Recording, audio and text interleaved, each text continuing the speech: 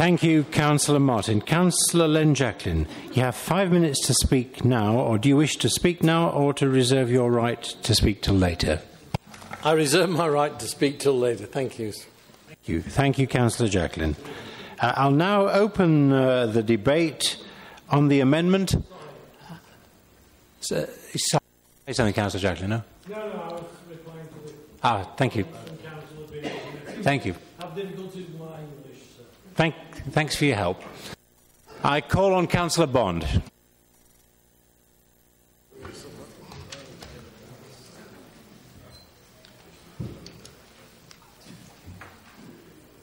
Councillor Antill, Cabinet members, divisional directors and our financial staff have faced enormous problems in setting this budget. They've had to thread their way through complex and often competing spending demands on the one hand and the absolute certainty of income reductions on the other.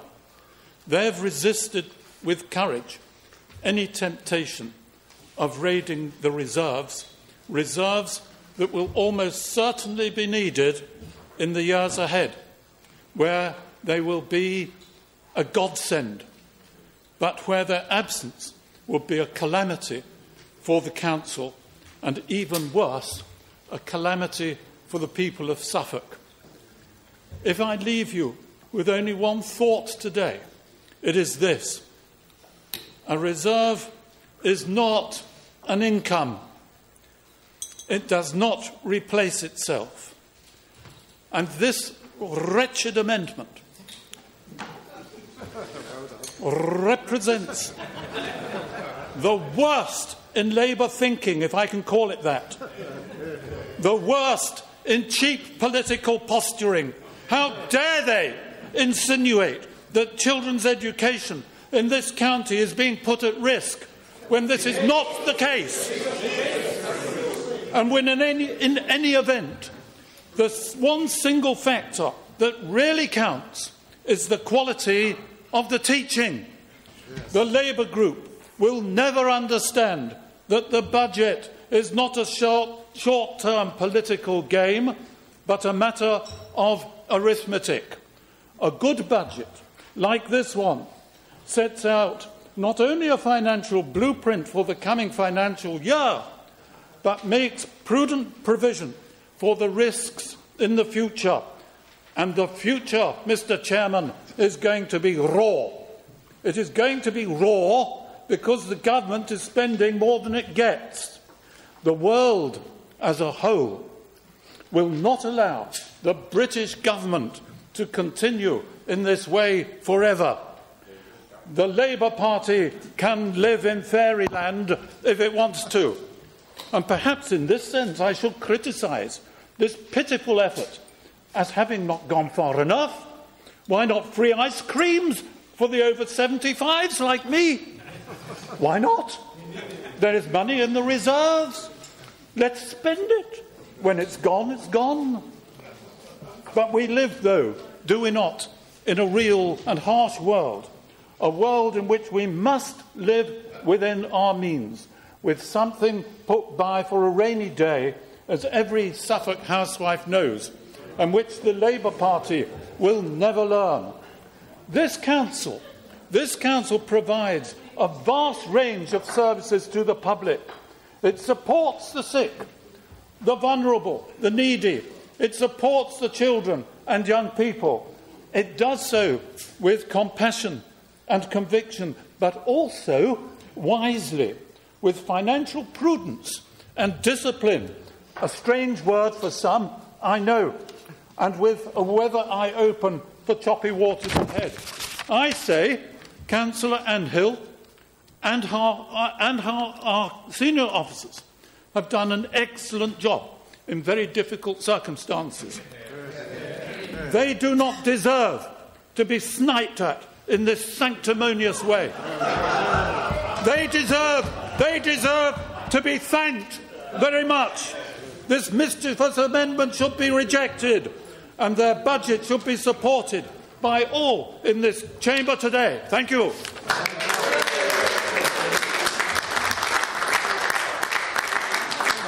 Thank you, Councillor Bond. Councillor Murray. Follow that. Councillor Bond. Mr. Chairman, ladies and gentlemen, councillors, reductions to services, no. Changing the services for the better, most certainly yes. Saving money where reasonably possible, if we possibly can. Care purchasing for the elderly, learning and the physical disabilities group, we're spending £150 million a year. Reablement services, £25 million a year. Carers support, £2.5 million a year. Our service in ACS is essentially the contact and the relationships made by our frontline staff. And this then enables a client or their carer or family to achieve a positive outcome to a health, mental health or social situation, whether they are elderly, have a learning or physical disability, by intervening early in a situation, using community resources where possible, or implementing short-term effective reablement and preventative intervention to avoid or supplement after the event a necessary hospital admission. Our frontline staff work to keep people where they want to be, at home, and keeping residential home demand down. There is firm evidence that supporting lives, connecting communities, is working both functionally and financially. We are meeting demand with current resources, working more effectively and efficiently. We do use reserves in ACS frugally to smooth out peaks and troughs of demand and outlay, to provide the buffer whilst implementing change and transformation in the provision of things like care homes and the balance between care home admission and the sometimes more expensive but preferable option of supporting people to live in their homes. Staff training and development, of course, is vitally important for both staff advancement and retention. But should we just be doing more of the same? Should we not be working with our partners to achieve economies of scale and hence savings in £1 million budget? I say plainly we should. Housing-related support, a non-statutory but nonetheless key part in supporting both communities and the vulnerable. We have approximately 350 usually block-contracted schemes with a vast variety of organisations producing a range of services, largely bricks and mortar based, at a wide range of unit cost and occupancy to enable suitable accommodation for things like people like care leavers, marginalised adults, young families, people experiencing domestic abuse, and support services for sheltered accommodation, to name but just a few. Where the providers themselves tell us they can do things better and save money, should we not do this? Are we content with low occupancy rates, yet paying 100% under the block contract? Of course not. We must constantly strive for more effective use of the Suffolk pound. Should we not look at outcomes and moving people on to better things? A driver is needed for change where necessary. More of the same is not an effective option. We need to closely and repeatedly examine the commissioning cycle, look at how needs change, decide on desired and realistic outcomes, plan the change to produce those outcomes, and then shape the market to deliver that change, and then start the cycle and reassess again. Now, the integration of health and social care is vital to provide more effective and early intervention.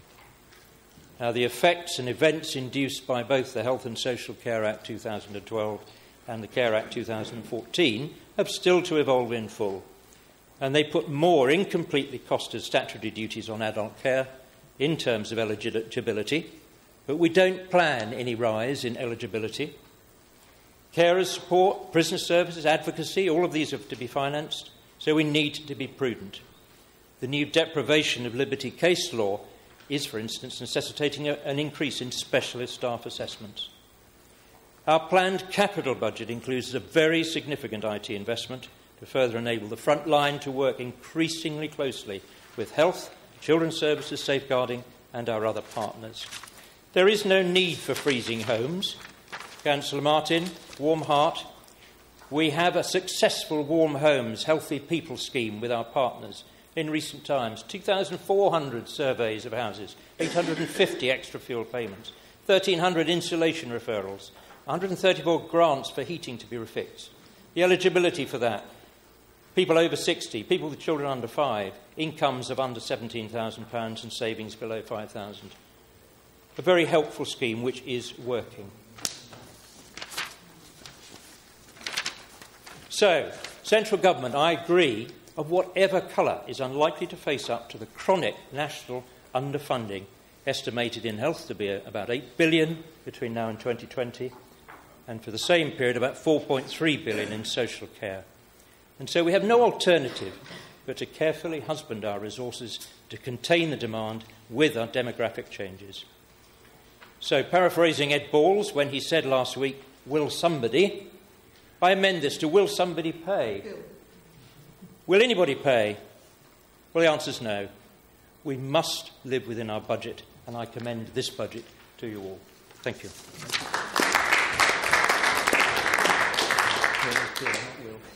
Thank you very much indeed, Councillor Murray. When we, if you hear a little bell go, it won't be to evacuate the building. It will be to let you know you've half a minute before your time comes to an end. Thank you. We'll move on to our next speaker, Councillor Stamp. Thank you.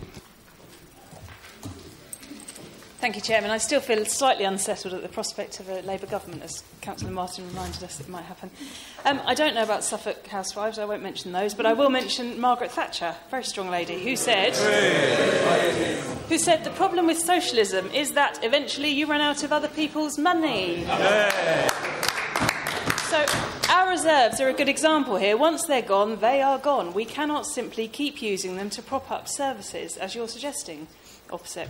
I'm not very good with figures, Chairman, but this year our provisional settlement from the government, I believe, is 182.7 million.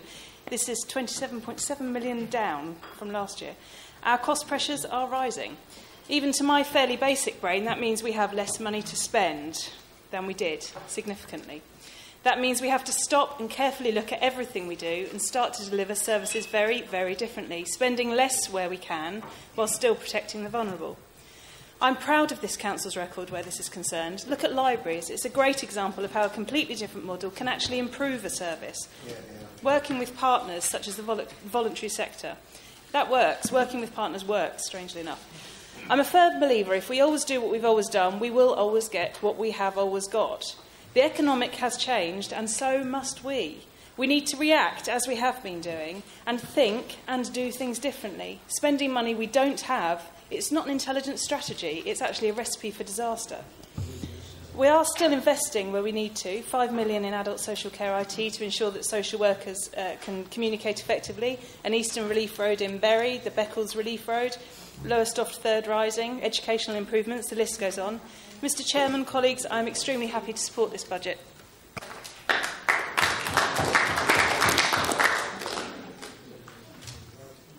Councillor Matthew Hicks, please.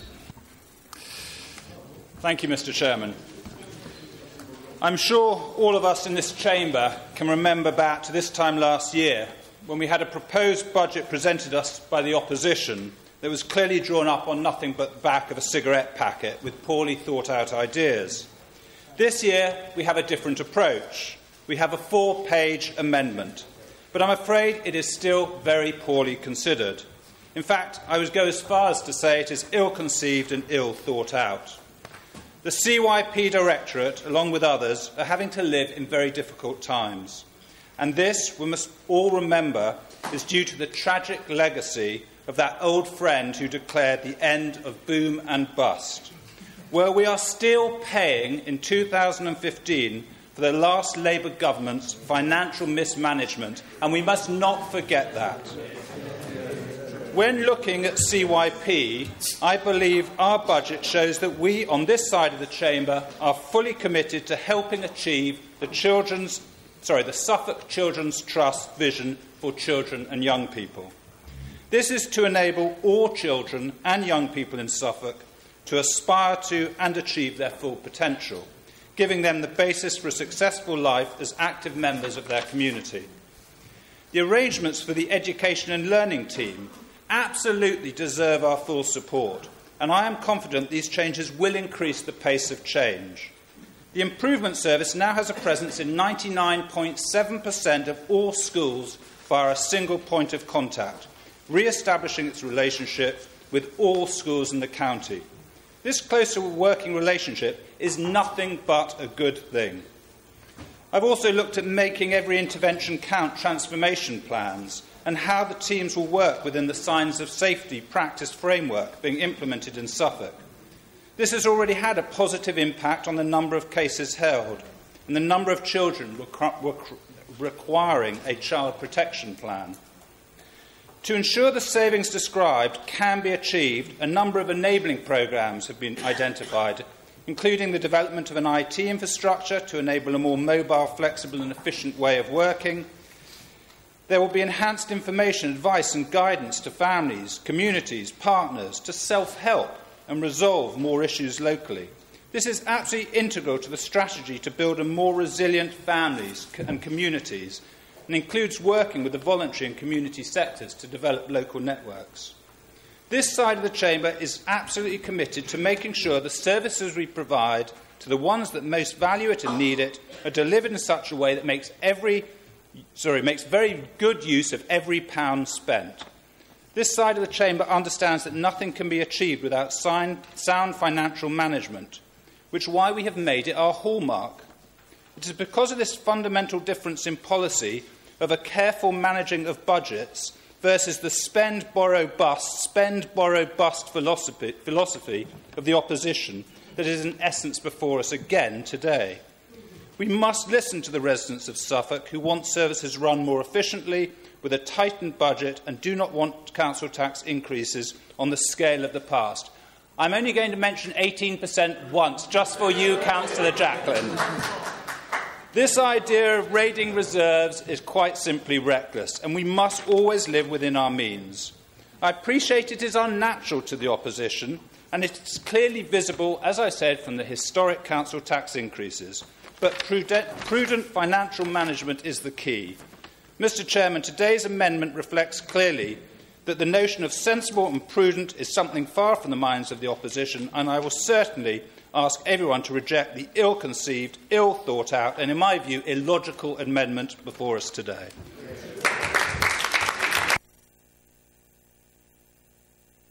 Thank you very much indeed. Councillor Finch.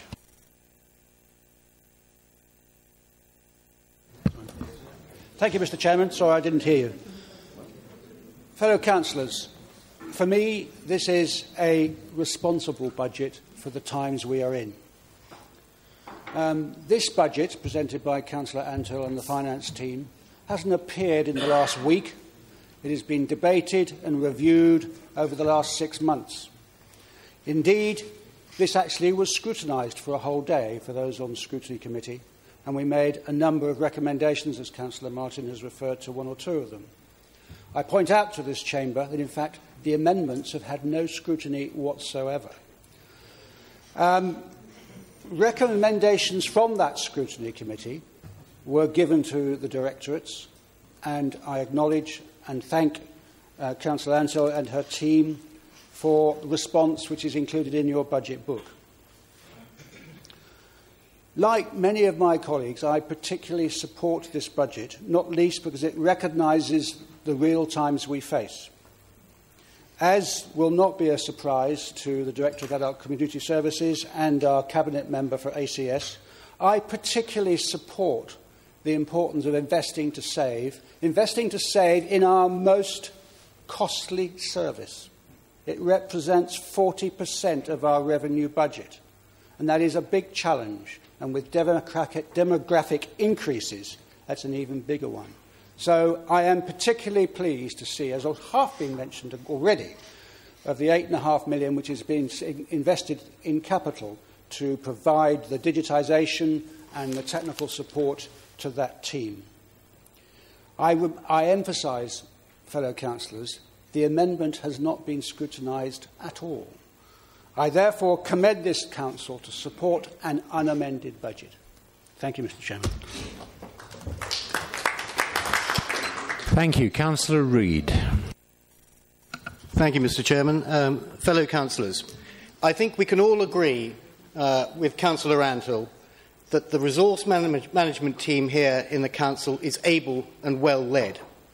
I think we can all agree it can be relied upon to provide an accurate assessment of the budget challenges we face against the backdrop of the current government's deficit reduction programme. Councillors, I draw your attention to page 31 of our agenda. It shows a graph that shows not only the challenge for the next 3 years, but the following 2.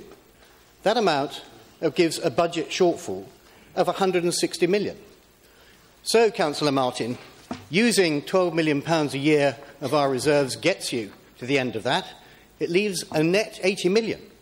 Well, I'm sorry you don't understand all of this, and I'm sorry you're confused. As Councillor Finch has said, you've had plenty of time to think about this and to ask questions. Ask away. I'm sure the opportunity will be after this, if it remains the case. Now, while the next Conservative government aims to run a budget surplus and eliminate that by 2018-19, the Labour Party, should it ever make it to power, is pledging a surplus by the end of the next Parliament, 2020. That's just 2 years later. Barely any difference whatsoever. I want to emphasise something that Councillor Antill has said. Nowhere in the Labour Party's reduction plan is there absolution for local government in taking its share of the cuts in any revenue support grant. So just how is this amendment going to assist in the vital long-term reshaping and transformation of our services is a mystery to me.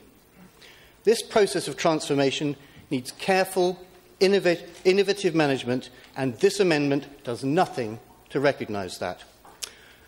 And, Mr. Chairman, while this amendment does not refer to the area of public protection, it too has its job of transforming and modernising its services.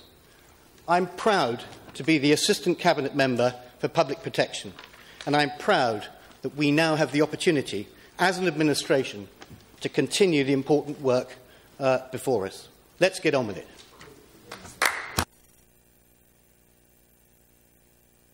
Thank you. Councillor Field.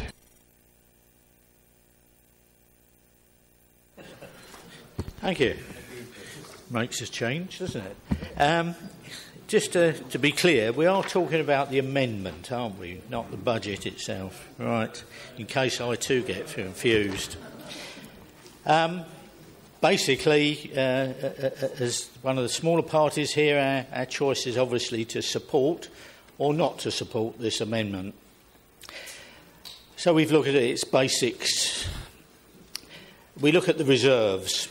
We do believe the analysis of the steady rise in reserves is correct.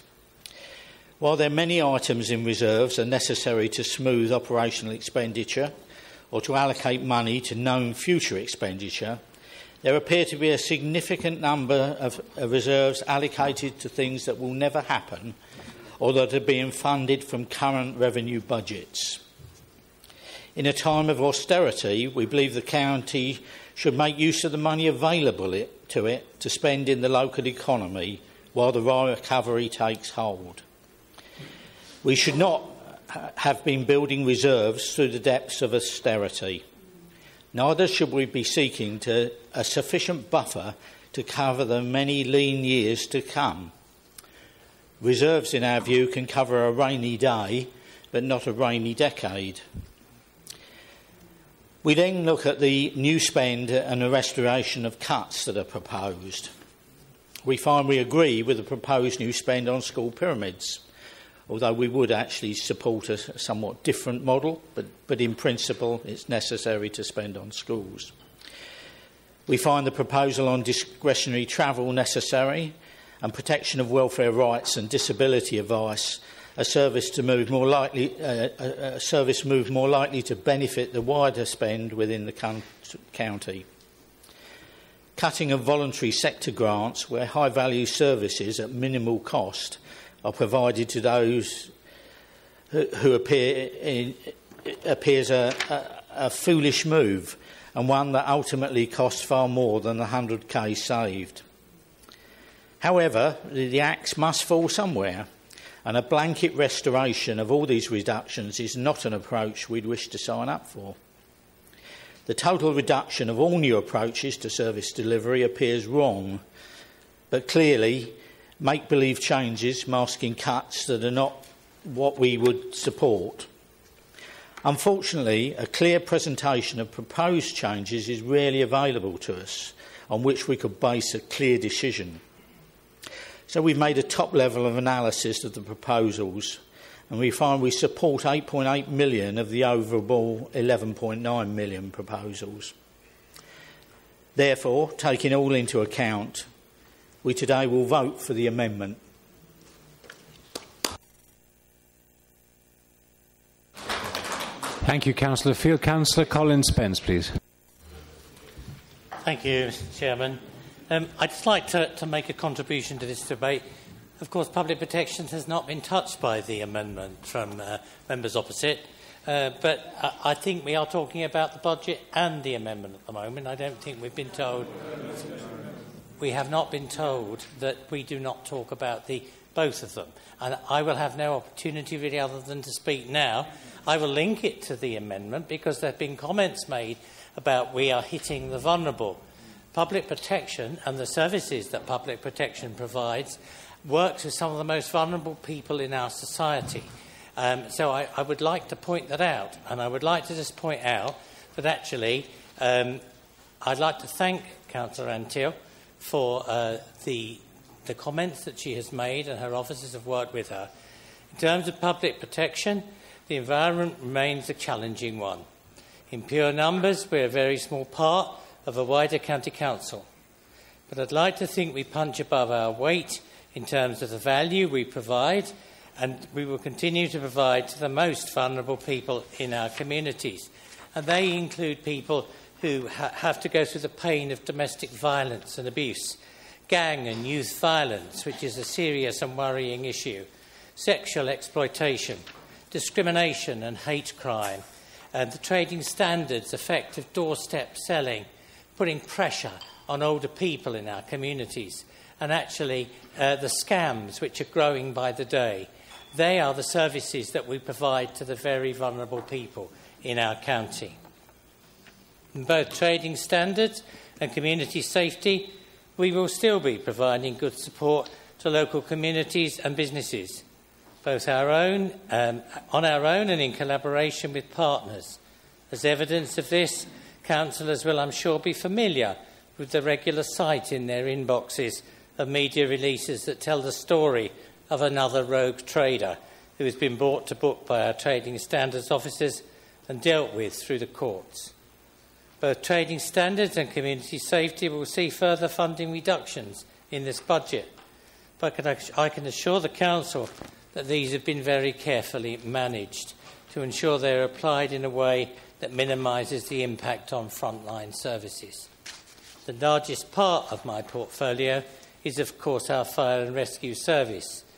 The extent of government funding for the small number of county council fire services is now more transparent than it has been in previous years. But what this transparency has shown is that funding for all fire services across the country, including ours, is reducing, and everything suggests this trend will continue for several years to come.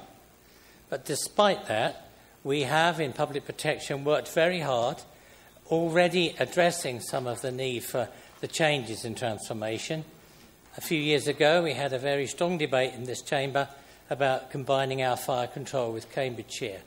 It has proved to be extremely successful, and it's also proved to save this council a huge sum of money, about £400,000 a year. We have changed the whole time firefighter shift system. We have reduced the size of the Suffolk Fire and Rescue fleet of appliances. We've increased the ratio of part-time and on-call staff to full-time firefighters. And we have reduced the senior and middle management team and associated back-office support. We have done all of that, and yet we continue to deliver what a lot of people do say to me and to others, a first-class public protection service and fire service.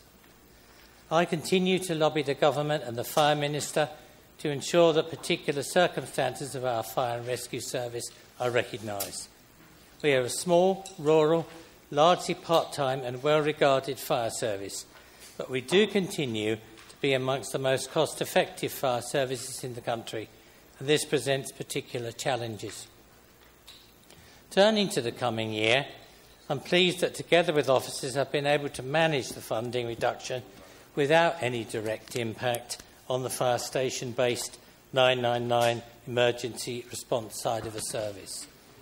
Savings have been drawn from further managerial changes, back office rationalisation and reductions to the protection and prevention side of the service.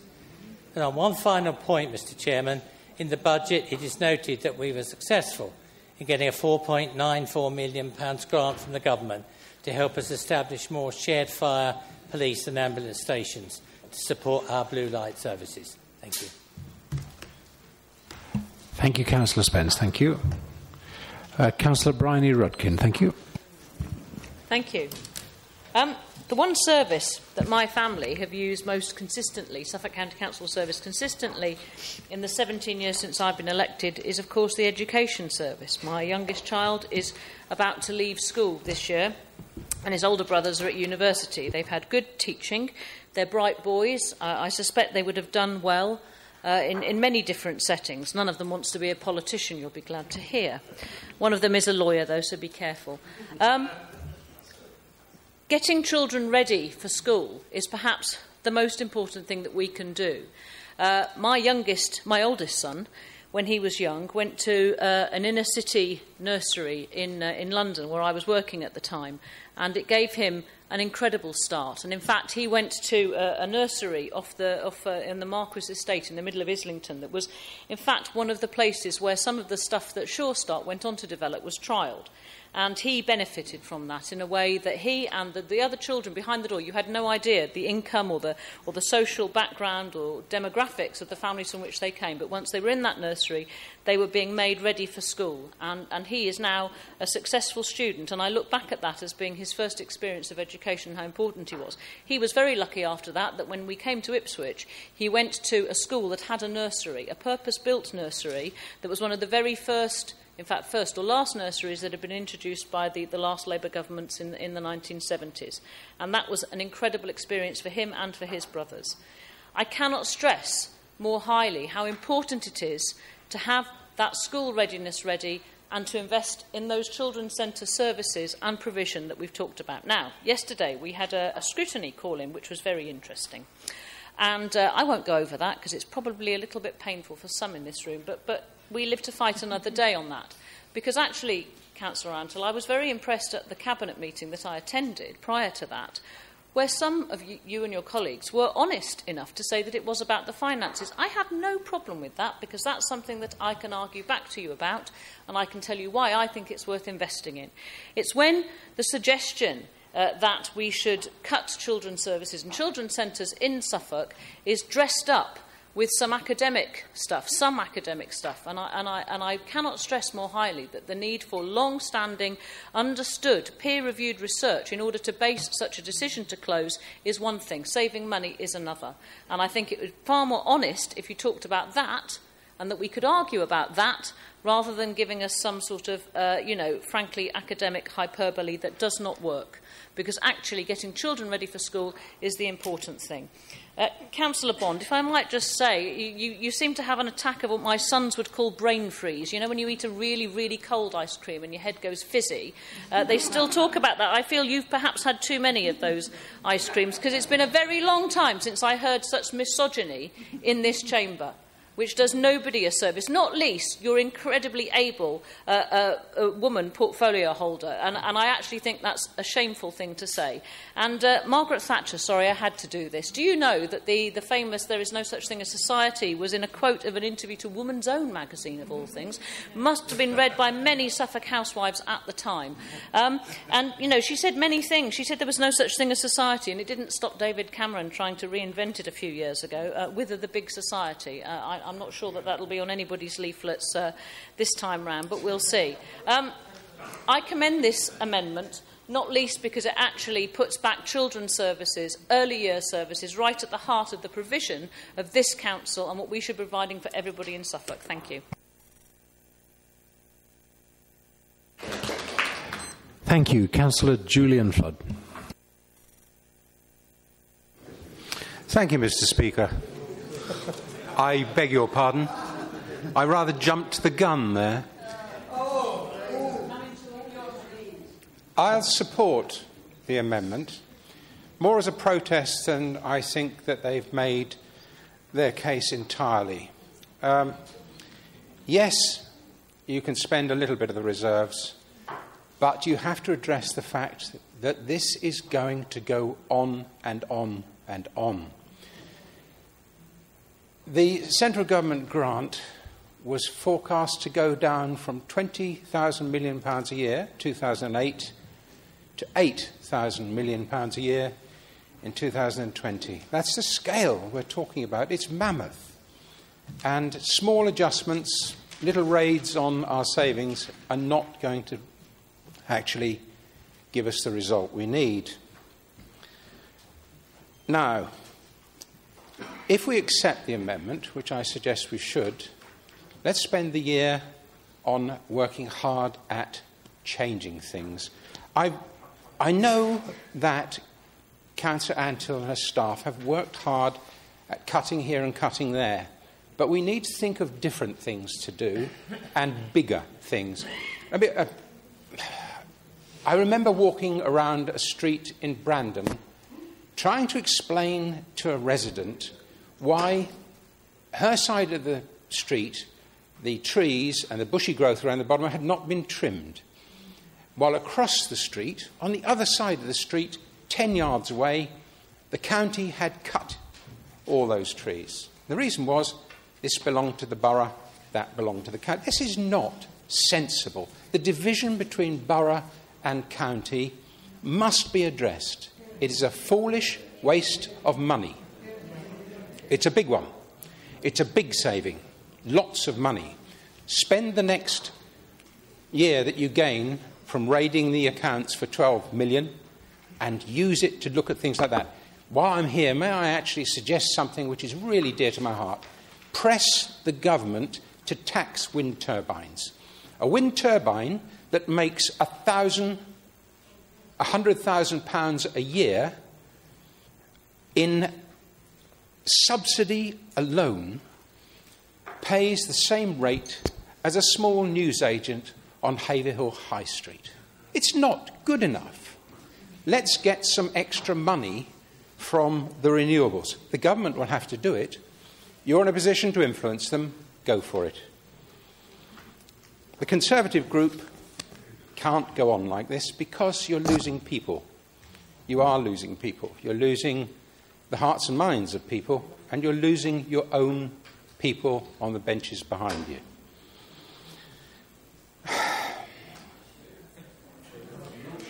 I am not a natural politician. I got into this because I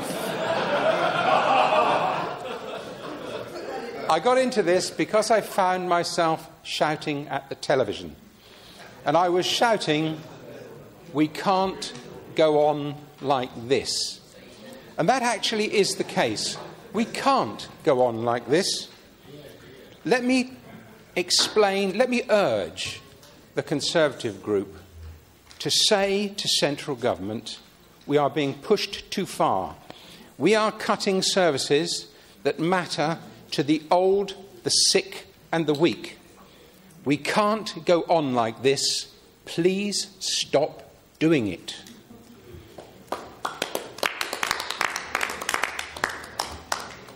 Thank you, Councillor Flood. Councillor Bole, thank you.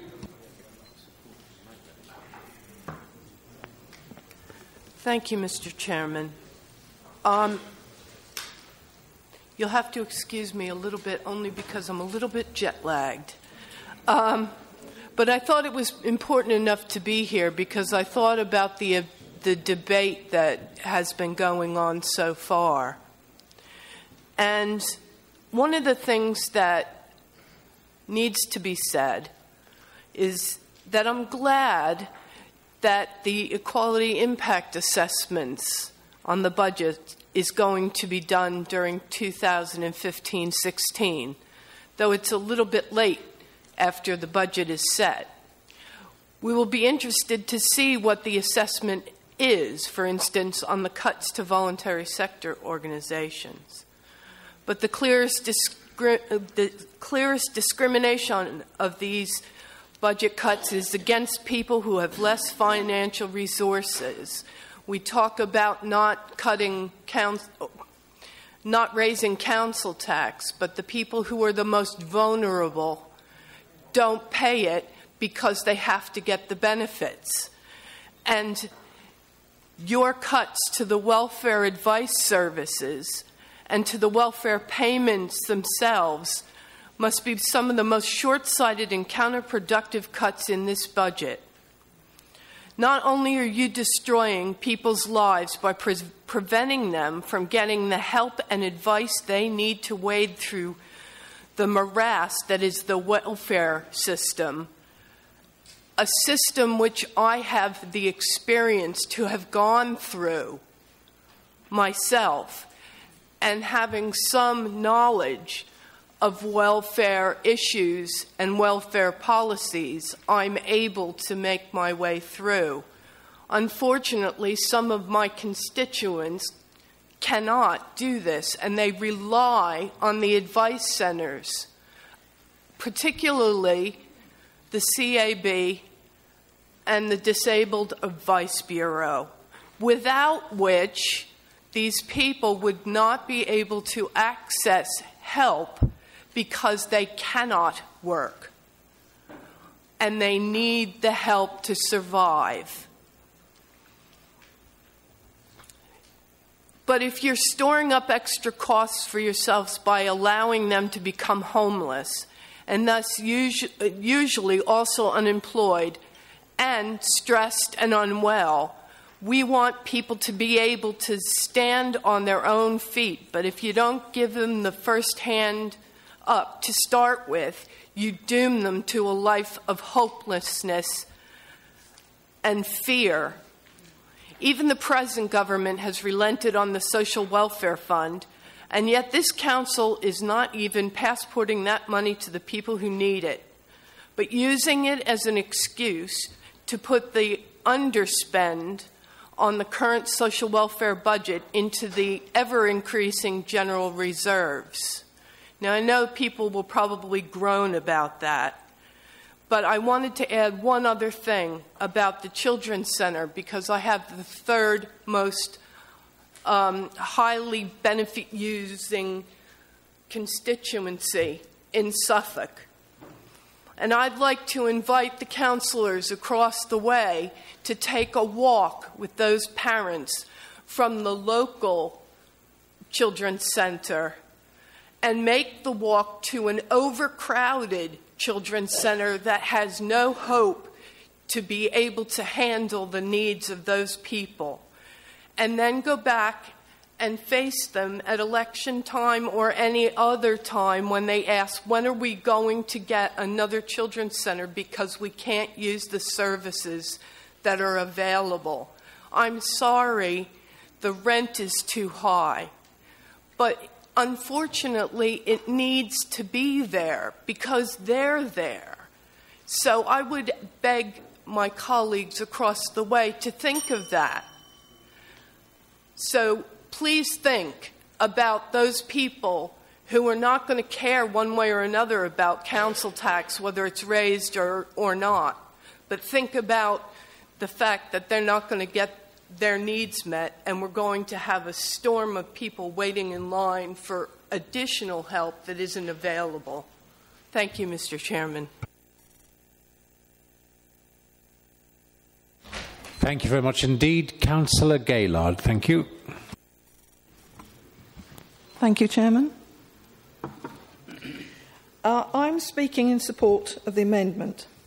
Firstly, the cuts to adult care voluntary sector grants, 0.1 million savings, should be reversed. Apparently, supporting lives, connected communities is about new ways of working for ACS in Suffolk. Councillor Antill said earlier that one of the aims of Suffolk County Council is to give support for people and communities so that they can support themselves. and there'll be a new level of partnership with our communities. So we're working to help people live independent lives by building on local community support that's available to them and working to build community capacity. What do these fine words mean in reality? Cutting adult care voluntary sector grants to 6 volunteer centres and 4 support organisations, the Bangladeshi Support Centre, the Chinese Family Welfare Centre, the Alzheimer's Society and Age UK Suffolk. Do these cuts increase community capacity? No. Do these cuts enable the community to meet its own needs? No. The very thing that you need to support, you are cutting.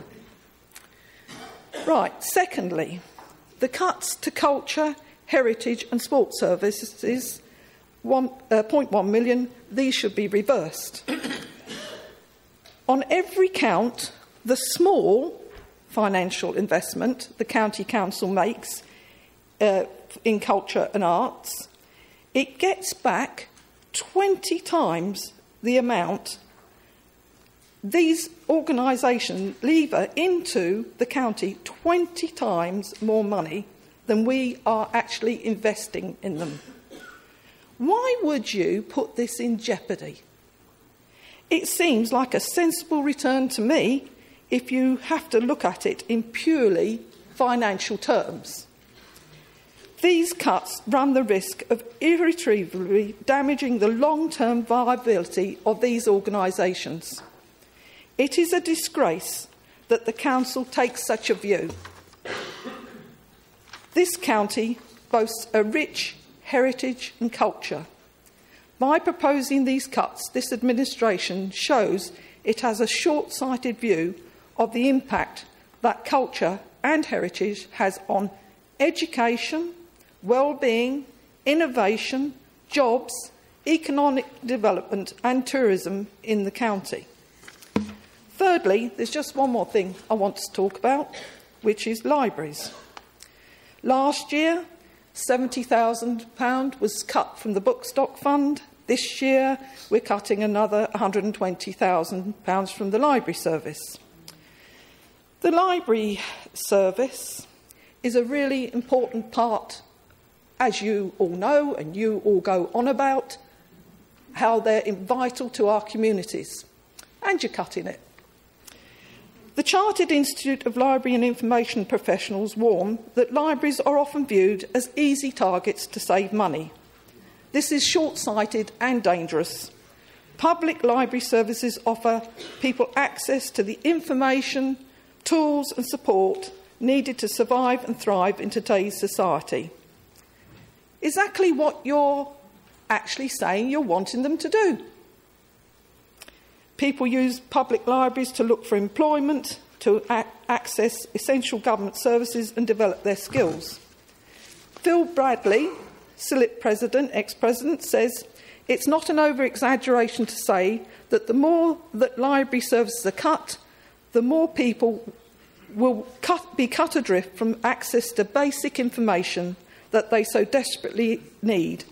An attack on the library service is an attack on the community and for everyone in society, young and old, male or female, literate or not, with internet access or without. It is vital that they are not only kept running, but they flourish. I support this amendment. Thank you very much, Councillor Mrs Gage.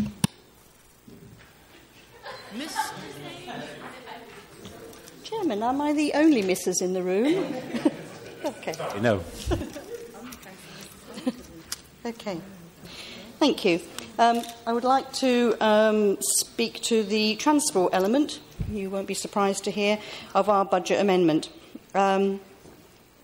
Last June, this council decided to reduce the cost of home-to-school travel.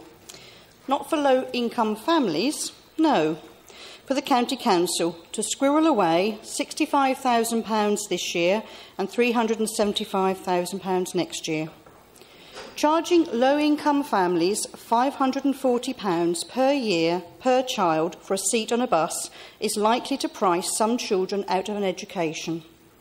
If this council is serious about raising the bar, putting financial barriers in the way of children getting to school is clearly irresponsible. We know that low education attainment is proportionally high in areas of deprivation, so why should low-income families be required to find the bulk of cash savings on school travel for this council? This charge alone is likely to limit the opportunities for young people from low-income families to achieve their full potential. We therefore propose £300,000 to remove this charge, funded from the £9.4 million travel contingency reserve. And I'd like to go on to mention home to school or training travel for post-16-year-olds. This council has a responsibility to tackle the number of, or potential risk of, our young people becoming NEETs. What is a certainty is that young people are more likely to drop out of learning or training if they do not have access to public transport or if it is financially prohibitive. So we believe this council needs to address the impact the cost of transport can have on young people from low-income families. Investing £1 million specifically for post-16-year-olds from disadvantaged families is not a reckless spend, but a responsible long-term saving proposal. And lastly, year on year there is an underspend on the on-street parking account. 0.7 million in this year's and previous years has resulted in a reserve of 1.8 million. At July last year's Cabinet, we saw an allocation of £690,000 to various county-wide projects, with only £120,000 of that sum allocated to Bury St Edmunds and to Ipswich. This account is accrued entirely in Ipswich and Bury St Edmunds, and only in those two towns. And we believe it should be spent in these towns with the addition of Lowestoft, not Graham, spread thinly and ineffectively like butter across the county. Especially as, year on year, we have seen an underspend in the capital market town's budget. In 2014-15 budget review, we were told it is anticipated that £6.3 million will be carried forward into 2015-16. Now, I'm sure this is great news for our market towns, and I'm sure they'll appreciate that money being set aside for them.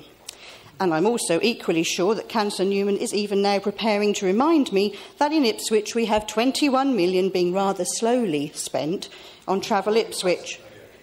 And that Lowestoft also has its own Travel Ipswich experience. But Travel Ipswich is about managing traffic on the main arterial routes. It does not address the transport problems in the rest of the town. What Ipswich, Lowestoft and indeed Bury St Edmunds need is their own capital town's budget. Allocating £1.5 million from the on-street parking account surplus will enable the suburbs of each town, where the traffic issues in those suburbs are individually on a par with our market towns, to benefit from capital investment. Can I remind you, easing congestion on the school run, on the residential bus routes, increasing the opportunities and the sense of safety to cycle and walk are essential to meet this council's healthier lifestyle aims. And where can we achieve those? Well, the greatest gains can clearly be achieved in our three largest towns with a sensible programme of investment. I fully support the amendment to the budget, and obviously the travel and highway elements within this, and I would recommend that the rest of the council do likewise. Thank you. Councillor Noble. Thank you, Mr. Chairman. Well, I've heard some speeches in my day, but I have never heard Councillor Martin have such a misunderstanding of what it's like to live outside Ipswich. He paints a picture of everybody driving their children to their private schools. Well, I'm sorry, Councillor Martin, rural poverty is just as real as urban poverty.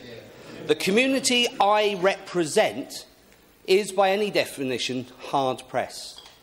Now, when I first got involved in this council, I got involved in this council because you put the council tax up 11.9 and then 18.5%. The people in my community came to me and said, what am I going to do about this? I have to pay this bill, and nobody's putting my salary up 11.9 and 18.5%. And I got involved in this place. And I got involved to make this council live within its means. You went on to say that this budget is about spending the money and how we spend it. And in there, it's quite clear in your amendment that this reserve just burns a hole in your pocket. And you just see it as money, and it's just there, and we should spend it. And off we go. And then you went on to give an articulation around to try and head off that comment about us actually timesing it by how many years we think austerity will continue before we actually see some release in the capital grant. And you said that if we times that by 5 years, we simply arrive at the reserve in 2010. And you are correct, because the reserve that we put in place in February 2010 was before we truly learnt the scale of the financial fiasco that your party instigated on this country. With that infamous note from Liam Burns, there is no money. And what we know now is, instead of a period from 2000 to 2010 when there was base grant increases, and you still put the council tax up 11.9 and 18.5%, in that time, since then, we are going through a period of austerity. This country is having to learn to live within its means. It can no longer print money. You then went on to rant about subprime mortgages in America. I remind you that before 2007, you were still running this country at a £70 billion a year deficit. And it rose as you exited to £160 billion, and now this government is getting it under control. So it is 2020. Well, the deficit this year is going to be £100 million. That's getting it under control. And by 2020, we will have a situation where hopefully there is base grant coming back. Now, let's turn to the budget book and let's look at what that budget says. And Councillor Gaylard, you said about libraries. I think you need to read some of what's going on here. You need to read some of supporting lives and connecting communities. You need to see what is going on, because every library still happens to be open. Every library is still delivering the very services that you value. And when you look at supporting lives and connecting communities, it is about taking the money that we have, about this council living within its means, and actually delivering services with and in our communities for the most vulnerable in our community. This is real money when we talk about zero, you know. This year, if you actually applied the cap, that's the equivalent of £142 more on a Band D property. By 2017-18, that will be £205 more. In my community, that is the difference for many of the hard-pressed families about being able to balance their budgets and not being able to balance their budgets. You have talked incessantly, your party talks about the cost of living, and yet we know from past experience of 11.9 and 18.5%, we know even now across the road you're putting up the council rents, that is hollow. This budget is deliverable. It protects the most vulnerable in our communities because it is sustainable. And that is why I commend it to this council.